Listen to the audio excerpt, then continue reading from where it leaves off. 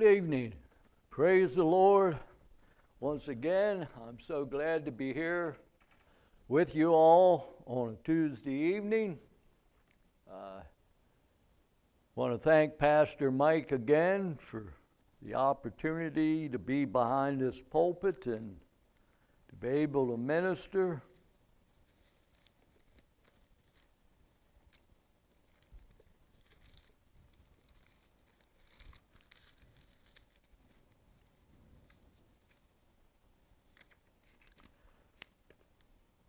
Amen. I want to speak tonight on signs and wonders, miracles. And it'll probably be more of a teaching than what it will be a preaching. We'll see how that works out. Some of you I know by now are probably saying, you're right, Pastor Miller, right, Pastor Charles. You know, that's just what I feel in my spirit, that I should put a strong emphasis on attempting to teach us this message for tonight. And, you know, signs, wonders, and miracles, they take place and they transpire within the church. They transpire, and God uses His vessels, His children, the ecclesia outside the walls of the church to be used in having signs, wonders, and miracles, healings transpiring. I'm stressing the fact that the body of believers, this should be something that we are experiencing. However, in tonight's time on speaking on signs and wonders, miracles, healings, we have to understand another thing. That if you follow through Scripture, even going back into the Old Testament, these things occurred many times for the unbelievers to know that God was real. God was real. So, I think right from the get-go, I'm going to let you know I'm going to be giving a couple warnings in this time on speaking on signs and wonders. And I trust and believe that as you are open for the Spirit of God to minister what He has placed in my heart to speak and minister tonight, that you will receive it in the spirit by which God desires the message being spoken tonight to be received. Our blessed Heavenly Father, we thank You and we praise You for this time. Once again, I ask, Lord God, that You would anoint this earthen and clay vessel, Lord God, that, Lord God, Your power, the anointing that only You can bring, Lord God, upon these vessels of clay would be upon me tonight, Lord God, to minister the word and minister it in love, minister it in truth, and minister it, Lord God, acknowledging that, Lord God, it must be You, Your Son, and Your Holy Spirit that is seen in the ministering of the word. And I thank You and I praise You for that in the great, mighty, and holy name of Jesus the Christ. Hallelujah. But first I want you to turn to Acts chapter 2. Now we know that Acts chapter 2 is well known for the day of Pentecost. Amen. But Peter ministered a sermon on that day. And in his sermon, we see signs and wonders being ministered. The words show up. The phrase shows up there in his message. We're going to start at verse 17 and read on down through verse 22. But there it says in verse 17, "And it shall come to pass in the last days, saith God, I will pour out of my Spirit upon all flesh, and your sons and your daughters shall prophesy. Your young men shall see visions, and your old men shall dream dreams. And on my servants and on my handmaids I will pour out in those days of my Spirit, and they shall prophesy. And I will show wonders in the heavens above, and signs in the earth beneath, blood and fire and vapor of smoke. The sun shall be turned into darkness, and the moon into blood before the great and notable day of the Lord come. And it shall come to pass that whosoever shall call on the name of the Lord shall be saved." Amen. In verse 22 it says, "Ye men of Israel, hear these words, Jesus of Nazareth, a man approved of God among you by miracles and wonders and signs which God did by him in the midst of you, as you yourselves know." Where was the church in the day of Jesus? Now, when I speak of the church, I'm speaking of the house of Israel. Where were the Jews, the Israelites in those days, particularly amongst their leadership? They had grown somewhat cold in the spirit of the Word of God that they had in the Old Covenant and in the law and the prophets. They become somewhat cold. Cold meaning they didn't as much believe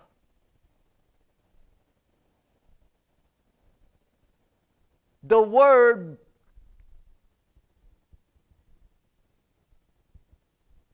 within the spirit of the Word. They preached it by formality. They preached it out of knowledge that was contained to educational knowledge, intellectual knowledge, but not really receiving the spirit by which the books of the Old Testament were given.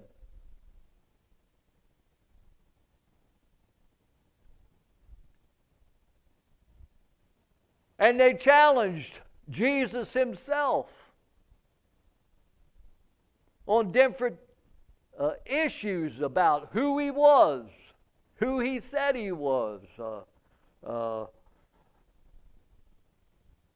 They became angry because he said phrases in his speaking like, I only do the things that I see my Father do. I only speak what my Father tells me to speak. And in that, they realized he was addressing God. Therefore,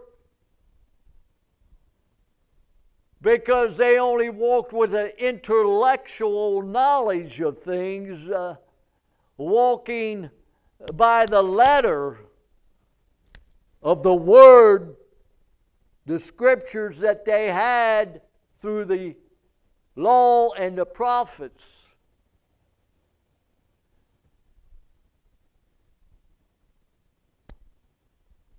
They did it by the letter. The Word of God tells us, and not by the spirit of the law. They themselves, their forefathers ahead of them, were guilty of slaying and killing many of the prophets. Why? Because God used the prophets many times to bring words of correction to the nation of Israel.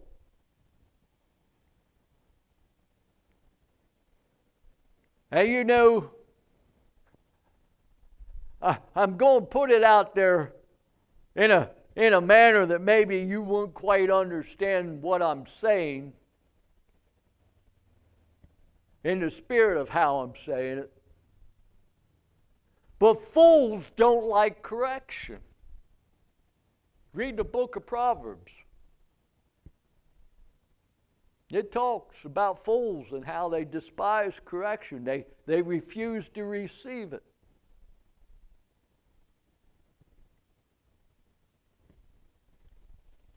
And so many of their forefathers ahead of them were guilty of even slaying the prophets. The law came through Moses, so Scripture says. And how many times did the children of Israel even come against Moses?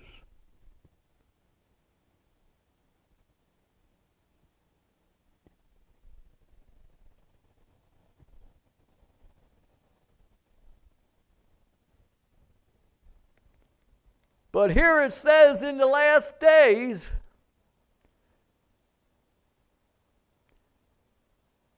that I will show wonders in the heavens and signs in the earth.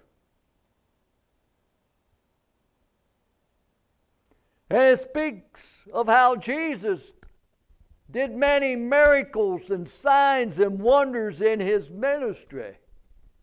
Yet what did Israel do? What did the religious leaders and the leaders of Israel do with Jesus?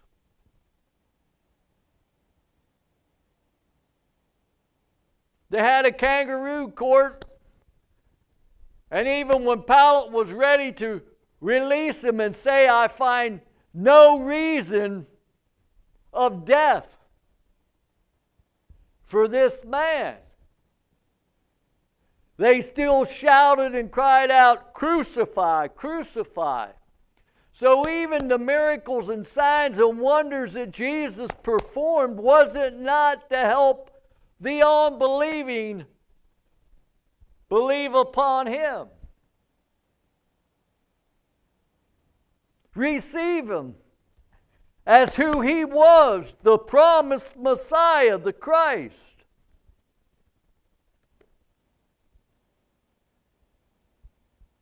And yet I'm sure in the crowd that cried, crucify him, there before Pilate,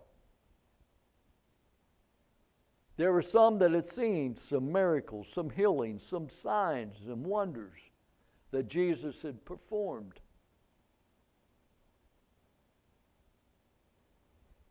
Now I said basically signs, miracles, wonders, and things like that are for the unbelieving. For us as believers, they are to encourage and strengthen us in our faith in God the Father, Jesus the Son, and the Holy Spirit, and about doing the work of the kingdom of God, which happens to be something I spoke on last week, and I'm not going to take time tonight to rehearse any of that. You'll just have to go on to YouTube, the old Jesus is Lord Ministries International YouTube channel to pull up those messages, or go on to the website of the church and pull them up. But signs and wonders, miracles. You see here he's also speaking that which the prophet Joel had prophesied about in the last days. the prophecy foretelling what would take place and transpire on the day of Pentecost and going forward in the church age, the time of the Gentiles before the rapture of the church. The taking away, the snatching away of Jesus' bride, the ecclesia, the church, out of this world. Amen. I'm trying to stress that a little bit so that you who want to argue, well, you know, the word rapture isn't found in Scripture. So you do word study, it may be more there than what you believe. But you know, no, the word rapture is not per se found as rapture in the Scriptures, but the catching away. The word study will take you to the place where you understand why we say rapture. Acts chapter 4 and verse 30.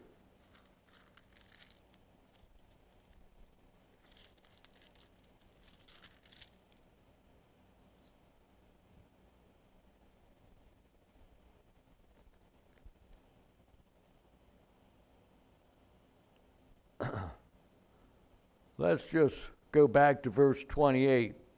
For to do whatsoever thy hand and thy counsel determined before to be done. And now, Lord, behold their threatenings. This is Peter and John after the healing of the lame beggar that was brought and sat at the gate beautiful there at the temple. And that lame beggar was healed who never walked all his life. Now that's a miracle. One who never had strength in their legs and ankles and feet to walk, jumping and leaping. And even more than what was saved on the day of Pentecost, which was 3,000, got saved that day. But there in verse 29 it says, and now, Lord, behold, this is after they returned to their own company after being warned and beaten and told never to preach again in the name of Jesus. They returned to their own company, fellow believers there. And they shared with them what went on. And then there was a time of prayer about this with the believers. And now, Lord, behold their threatenings, and grant unto thy servants that with all boldness they may speak thy word, by stretching forth thy hand to heal, and that signs and wonders may be done by the name of thy holy child, Jesus. Amen. And when they had prayed, the place was shaken where they were assembled together, and they were all filled with the Holy Ghost, and they spake the word of God with boldness. Amen. They spoke the word of God with boldness. They prayed that God, through the ministering of the word of God, the good news of the gospel of Jesus Christ as Lord and Savior, as being the promised Messiah, the Christ, bold preaching of that word, that God would then move to have miracles, healings, signs, and wonders take place after the bold proclamation of the Word of God. Hallelujah.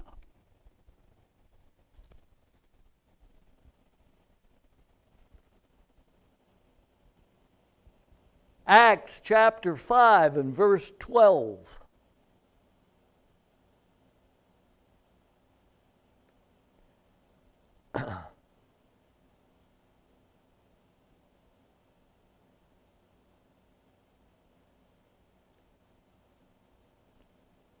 And it says, by the hands of the apostle were many signs and wonders wrought among the people, and they were all with one accord in Solomon's porch.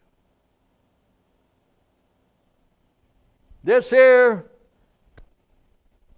is a portion of a verse taken out of the portion of Scripture where the account of what transpired and took place in the first century church there in the book of Acts with Ananias and Sapphira.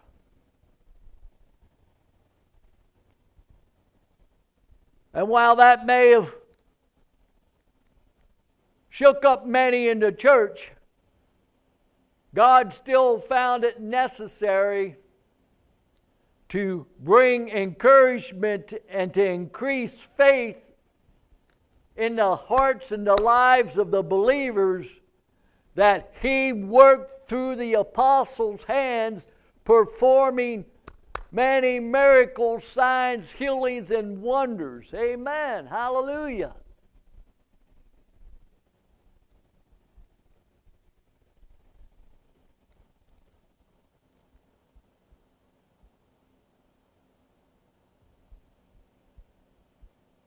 The apostles, what was their job? Their job was to preach and to proclaim the Word of God. Hallelujah. To proclaim Jesus Christ. Amen. And in the preaching of that Word, there in verse 12 of chapter 5, it's in the book of Acts, it says, and by the hands of the apostle were many signs and wonders wrought among the people. Amen. And you know, as this is going on and the Word is still being proclaimed and preached, they're preaching to the Jews there in Jerusalem, there in the local area around Jerusalem. They're proclaiming Jesus Christ as Messiah, as the Christ, the promised anointed one. Amen. Hallelujah.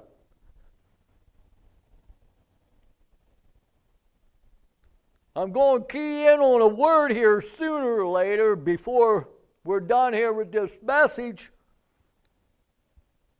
And then will come a warning or two. Acts chapter 7 verse 36.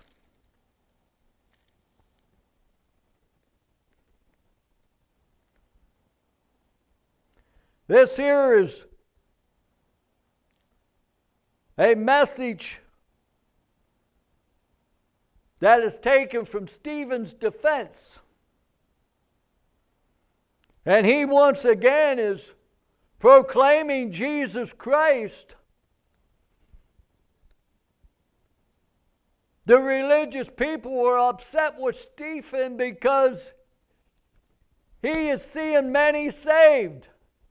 God is using him. And there are signs and wonders and miracles being performed.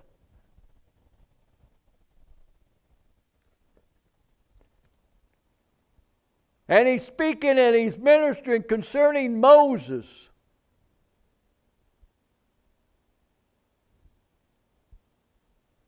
At the Exodus of Israel.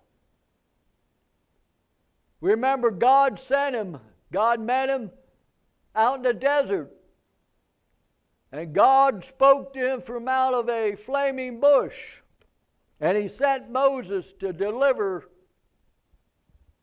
the Israelites, his people, out of the bondage of slavery. in Egypt. And there he did many signs and wonders through Moses and Aaron before Pharaoh. And we found out that Pharaoh's magicians or sorcerers, however you want to address them, were able to duplicate many of those same miracles and signs. But there were a couple that they couldn't.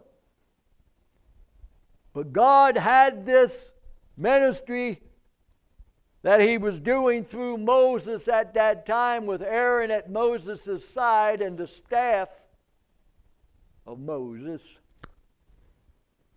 to minister to the unbelievers that God is truly God and there is no greater God than God, because he is the only God. To minister to sinners with hardened hearts. Pharaoh's heart was hardened. He many times said he released the children of Israel, and then he took it back and said, no, you wouldn't allow them to. Until finally,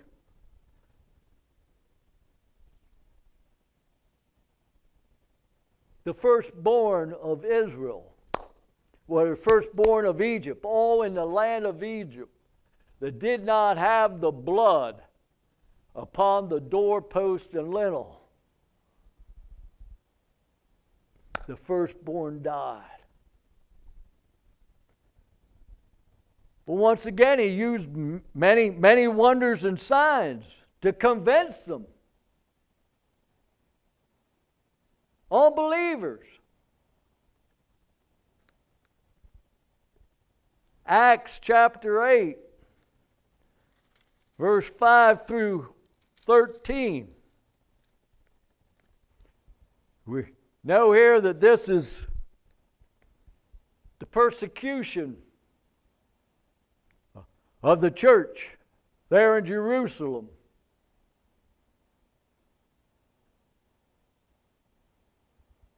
Starting with verse 5, it says, Then Philip went down to the city of Samaria and preached Christ unto them. And the people with one accord gave heed unto those things which Philip spake, hearing and seeing the miracles which he did. For unclean spirits, crying with loud voices, came out of many that were possessed with them. And many taken with palsies and that were lame were healed, and there was great joy in the city. But a certain man called Simon, which before time in the same city used sorcery,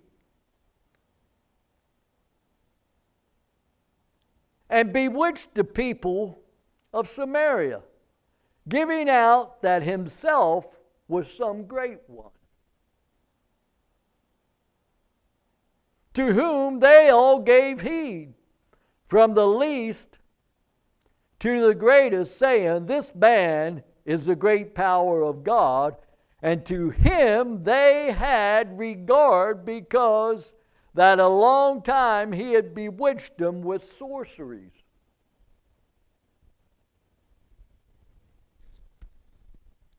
With magic.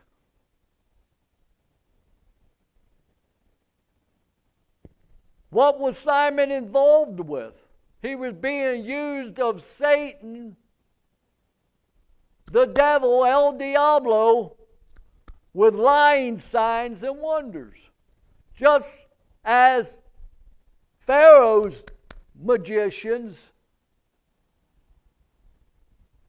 was also able to perform some very astounding things that by trickery people believed and received as being real. So Simon the sorcerer, the magician, has them all bewitched. They're following after him. They're giving a lot of regard to him. They're listening to him. They're proclaiming that, hey, he's doing the mighty, mighty works of God.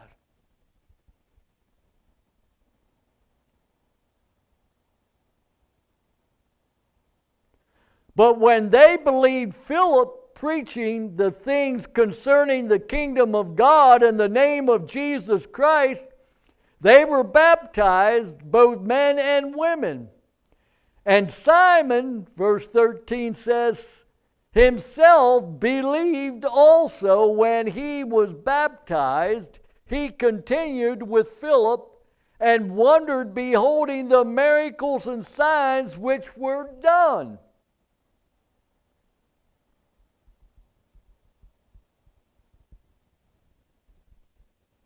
Now Simon ends up getting himself in trouble. Because you see, whenever the apostles are sent down from Jerusalem to the city of Samaria, they speak to the people concerning what we call the baptism of the Holy Spirit, the infilling of the Holy Spirit. And Simon is amazed at the things he sees and hears. These people able to speak in languages which they never were taught or learned in.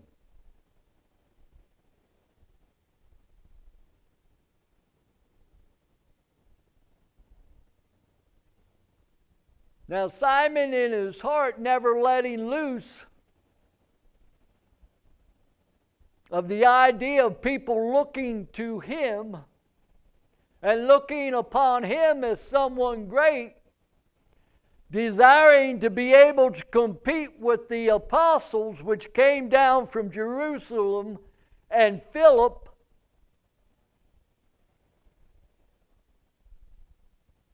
He foolishly says, hey, listen, I'll give you money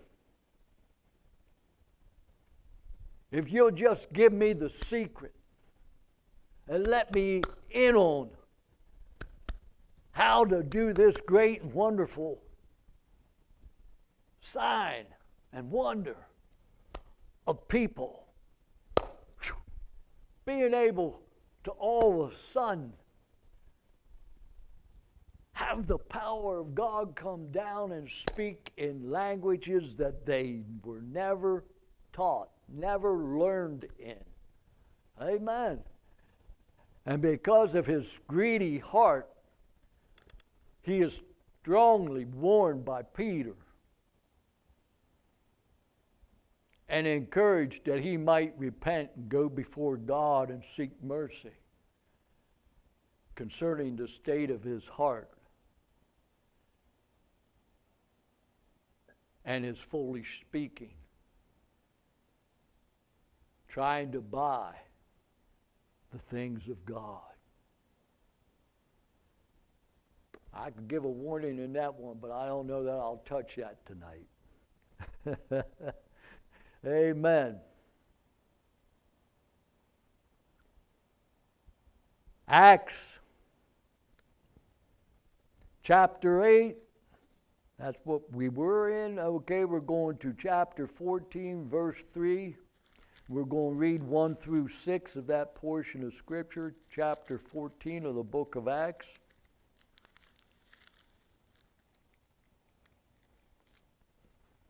And it came to pass in Iconium that they went both together into the synagogue of the Jews, and so spake that a great multitude of both Jews and also the Greeks believed. Who is this? This is Barnabas and Paul.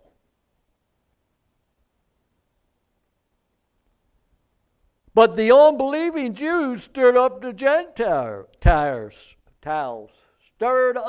Gentiles, and made their mind evil affected against the brethren.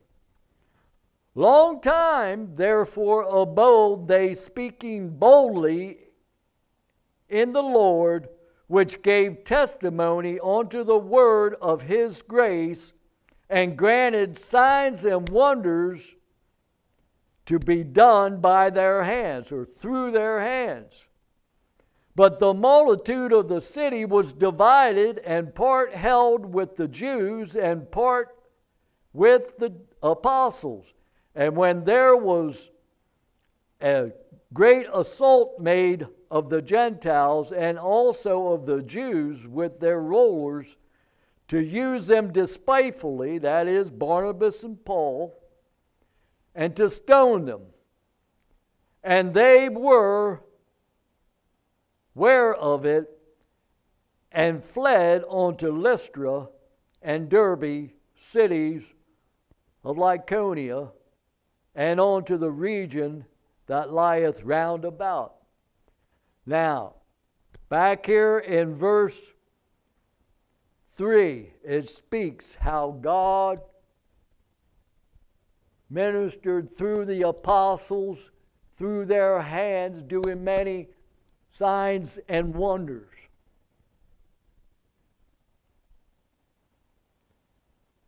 Signs and wonders.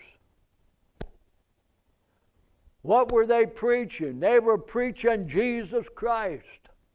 They were preaching the good news of the gospel. Hallelujah. Is there a pattern being formed here? I believe so.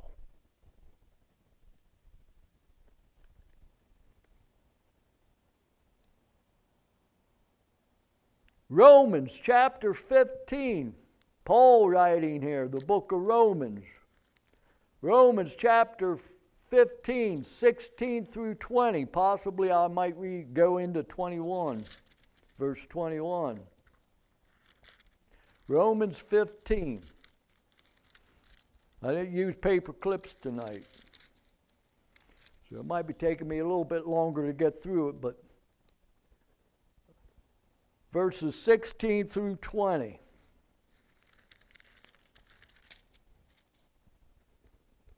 That I should be a minister of Jesus Christ. He's telling them who he is. He's writing to the Romans. He hadn't been there to preach in person yet to them. That I should be a minister of Jesus Christ to the Gentiles, ministering the gospel of God, that the offering up of the Gentiles might be acceptable, being sanctified by the Holy Spirit, have therefore, wherefore I may glory through Jesus Christ in those things which pertain to God. For I will not dare speak of any of those things which Christ hath not wrought by me, to make the Gentiles obedient by word and deed. Verse 19, that through many signs and wonders by the power of the Spirit of God, so that from Jerusalem and round about unto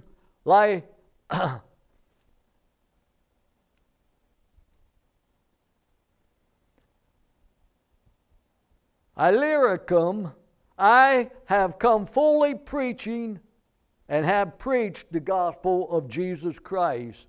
Yea, so have I strived to preach the gospel, not where Christ was named, lest I should build upon another man's foundation.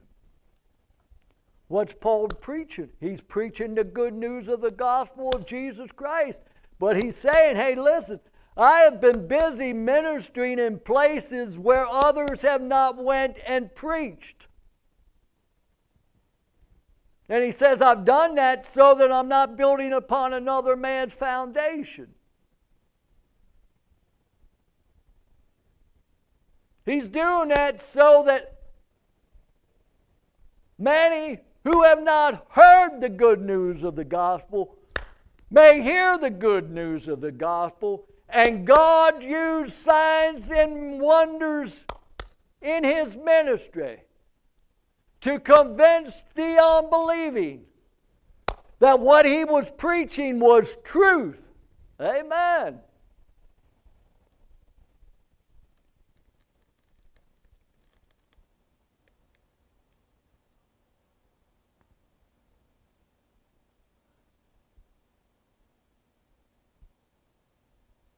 There's 3 more scriptures I've written down here.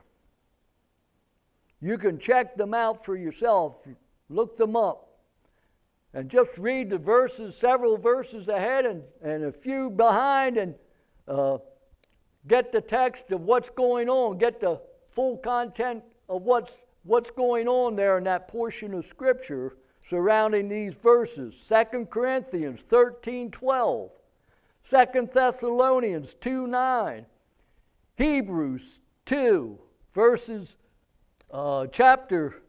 Hebrews chapter 2, verse 4.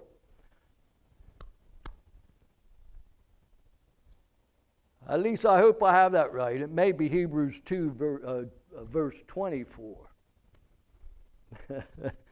Let's just check that one out so that we have you right.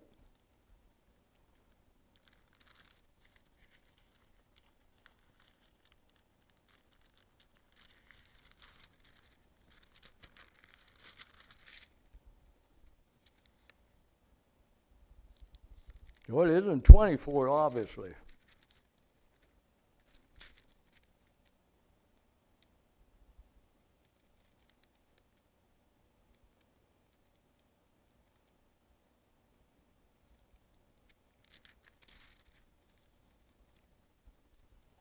Verse 4.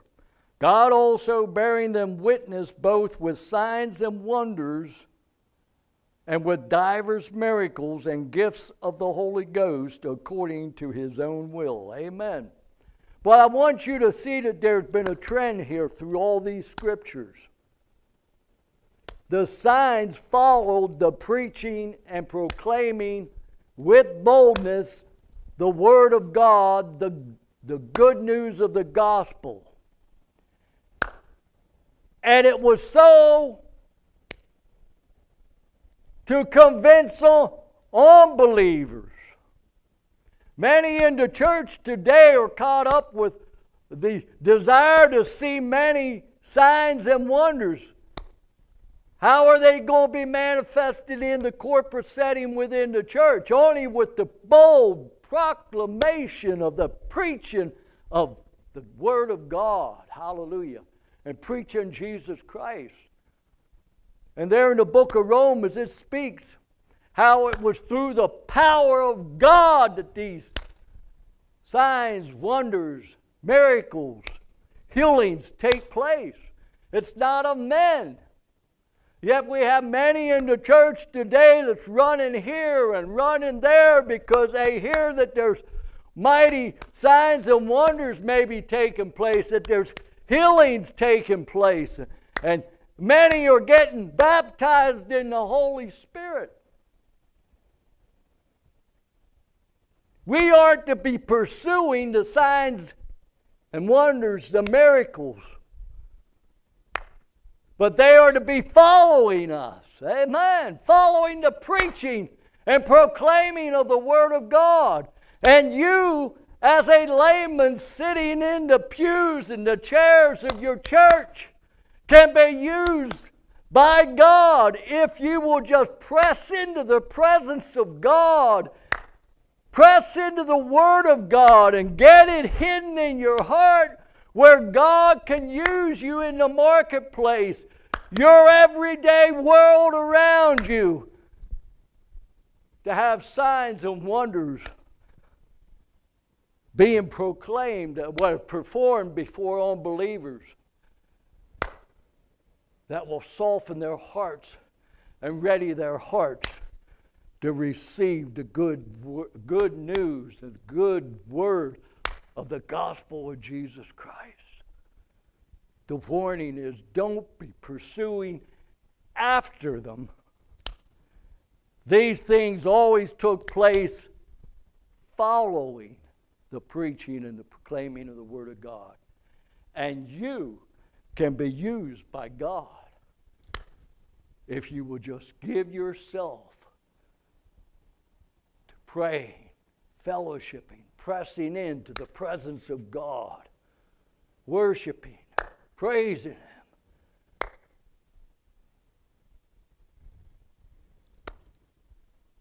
And getting into the Word of God where you can proclaim that Word to a lost and dying world around you. But my warning is don't be pursuing after them. Don't be going after them. Leave them follow after you. Proclaim the good news of the gospel. In Jesus' name. I'm not against signs and wonders. But I'm telling you, it's bad whenever you have church people going from place to place all over the state maybe they live in, or the region of the country that they live in, after signs and wonders. When we, all of us, could be used by God for that purpose, to see the lost one. But it follows after the preaching of the Word. I'm done with my message. I only gave the one warning. And you figure out whenever I was speaking about Simon, the sorcerer, what the other warning is.